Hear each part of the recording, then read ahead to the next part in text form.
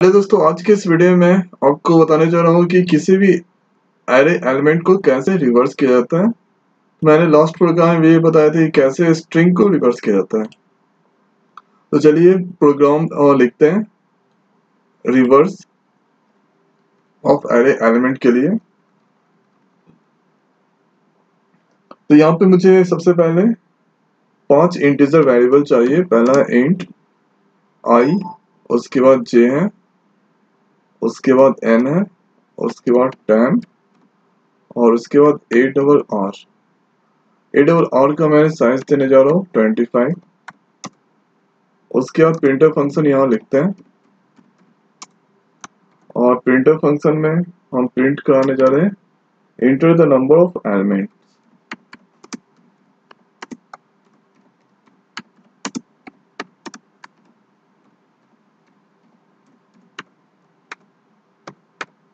उसके बाद scanner function लिख रहे हैं। स्कैनर फंक्शन में परसेंट डी और उसके बाद एम्परसेंड एन।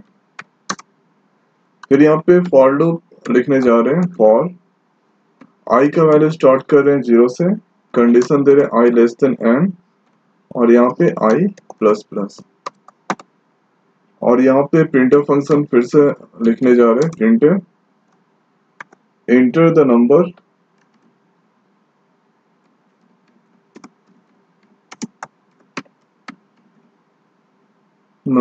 इक्वल टू और यहाँ पे स्कैनर फंक्शन दे रहे हैं। यहाँ पे परसेंट और डी दे रहे हैं। उसके बाद ampersand A double R of आई।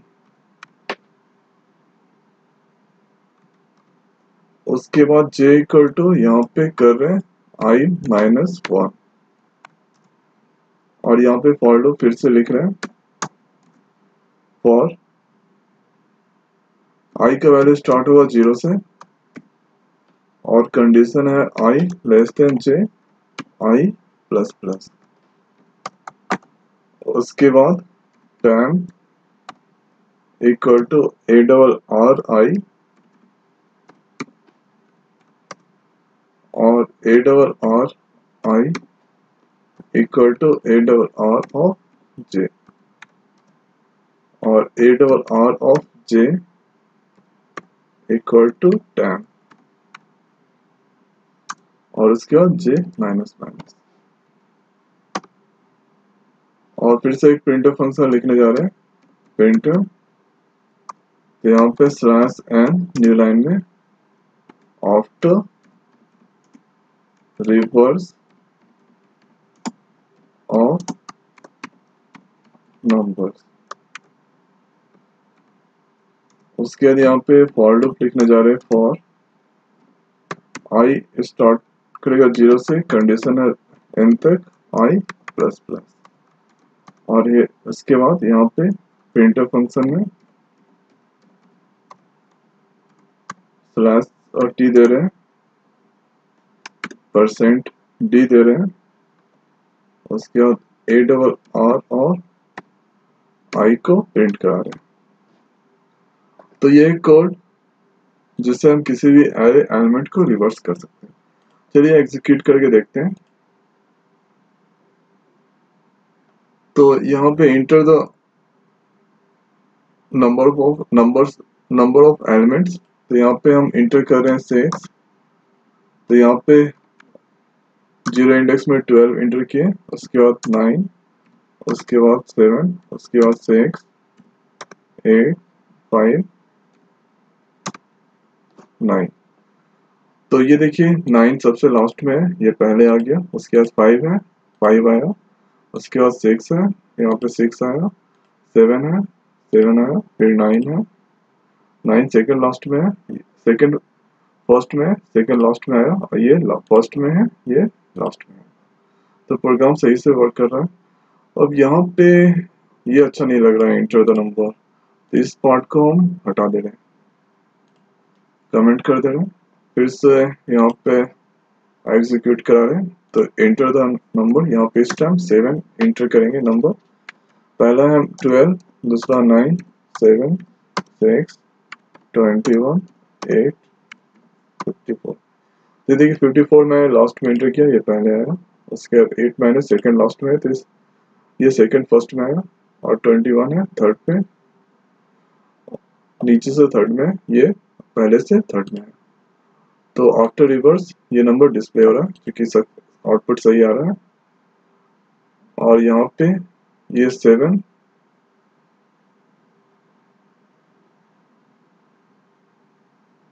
यहाँ पे टोटल एलिमेंट है 7 है, ठीक है। यहाँ पे मैंने टोटल एलिमेंट एंटर किया और 7, और यहाँ पे आउटपुट मैंने पाया 7। तो प्रोग्राम सही से वर्क कर रहा है। तो आगे मैं आपको ये बताऊंगा कि इस प्रोग्राम का ट्राई रन कैसे किया जाता है। अब मैं इस प्रोग्राम का ट्राई रन करके दिखाने जा रहा हूँ आपको। तो यहाँ पे कोड, तो अगर इस कोड को डिबग कीजिएगा तो सबसे पहले कंट्रोल मेन फंक्शन पे आएगा, उसके बाद ये अंदर जाएगा। तो यहाँ पे मैंने 6 इंटीजर वेरिएबल लिया है। पहला है i, उसके बाद है j, उसके बाद n है, और फिर यहाँ पे temp, और एक array टाइप वेरिएबल है ARR।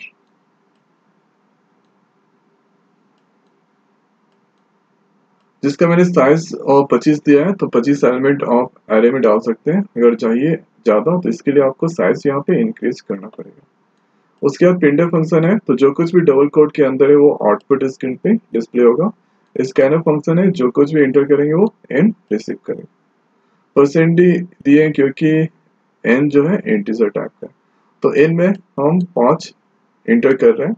उसके बाद ये फॉर लूप में कंट्रोल आएगा, तो यहाँ पे आई का वैल्यू स्टार्ट होगा 0 से। कंडीशन चेक करेगा 0 लेस देन एन, एन का वैल्यू 5 है, 0 लेस देन 5 कंडीशन जो कि सही है। तो स्कैनर फंक्शन है, तो यहाँ पे आपको एंटर करना पड़ेगा 8 और 0 पोजिशन में एलिमेंट। तो ये है 8 और यहाँ पे 0 इंडेक्स है, यहाँ पे इसका इंडेक्स 1 है, इसका इंडेक्स 2 है, ये 3 है, और ये 4।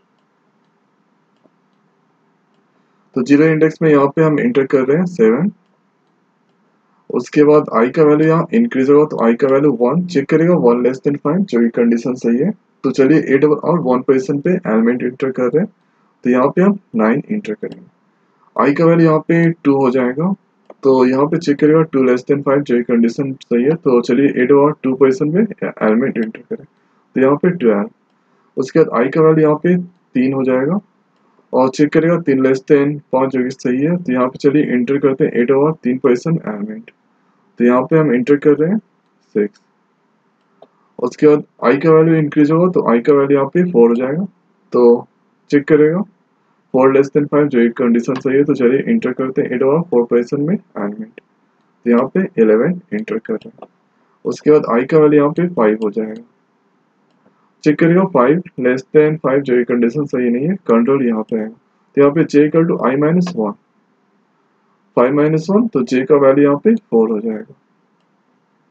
उसके बाद यहाँ पे कंट्रोल आएगा, तो यहाँ पे i का वैल्यू स्टार्ट होगा 0 से, कंडीशन चेक करेगा 0 लेस देन j का वैल्यू है 4, कंडीशन जो कि सही है। तो यहाँ पे आएगा, तो यहाँ पे 8 और 0 पोजीशन वैल्यू हो जाएगा टैंप में, तो 7 यहाँ पे टैंप में आएगा। उसके बाद 8 और j का वैल्यू जाएगा 8 r में, तो 8 और j का वैल्यू 4 है, तो 8 और 4 पोजीशन वैल्यू को जाएगा 8 और i का वैल्यू 0 है, तो यहाँ पे 11 आएगा। और टाइम का वैल्यू जाएगा 8 और 4 में, तो यहाँ पे 7। उसके बाद j का वैल्यू डिक्रीज होगा, तो j का वैल्यू 3 हो जाएगा यहाँ पे।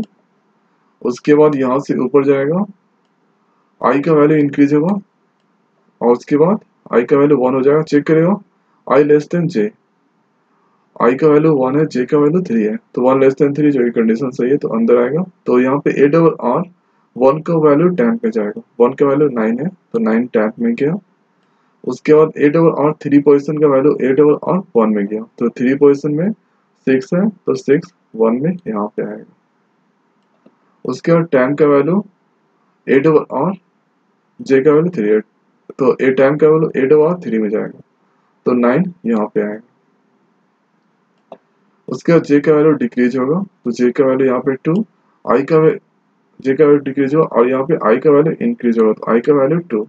तो यहाँ पे आई लेस देन जे, तो आई का वैल्यू 2 है, जे का वैल्यू भी 2 है, 2 लेस देन 10, जो ये कंडीशन सही नहीं है तो ये अंदर नहीं जाएगा।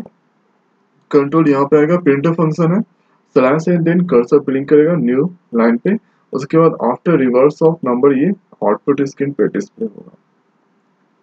उसके बाद आई का वैल्यू 0 से स्टार्ट होगा और चेक करेगा 0 लेस देन एन का वैल्यू 5 है, 0 लेस देन 5 कंडीशन सही है, तो यहाँ पे प्रिंटफ फंक्शन स्लैश टी, तो ये 8 कैरेक्टर पहले स्पेस छोड़ेगा, उसके बाद ये प्रिंट करेगा 8 और 0 पोजिशन का एलिमेंट, तो 0 पोजिशन पे 7 है, 7 सॉरी, चलिए यहाँ पे अरे एलिमेंट्स हम लिख देते हैं, 0 पोजिशन पे 11 है, उसके बाद 6 है, यहाँ पे 12 है, 9 है, 7 है। तो आफ्टर मतलब जब रिवर्स होता है तो यहाँ पे 11 आ गया 0 पोजिशन पे और 1 पोजिशन पे यहाँ पे 9 मूव हुआ और यहाँ पे 12 में कोई चेंज नहीं हुआ और यहाँ पे 3 है, तो यहाँ पे ये वैल्यू 9, यहाँ पे सॉरी यहाँ पे 6 आएगा, ये 6 है, यहाँ पे 6 आया,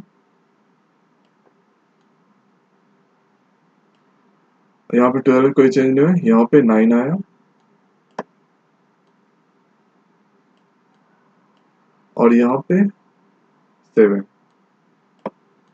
तो यहाँ पे 11 है, 8 0 पोजिशन पे, ये 0 इंडेक्स है, ये 2 है, ये 3 है और ये 4 इंडेक्स है।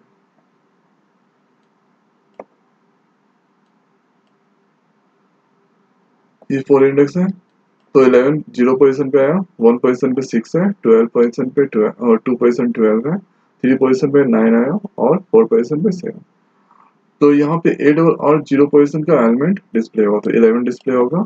उसके बाद आई का वैल्यू इंक्रीज होगा, तो आई का वैल्यू 1 चेक करेगा, 1 लेस देन 5 जो ये कंडीशन सही है, तो 8 और 1 पोजिशन का एलिमेंट 6 डिस्प्ले होगा। उसके बाद आई का वैल्यू यहाँ पे 2 हो जाएगा, चेक करेगा 2 लेस देन और 5 है, तो कंडीशन सही है, तो यहाँ पे 8 और 2 पोजिशन का वैल्यू डिस्प्ले होगा, 12 डिस्प्ले होगा।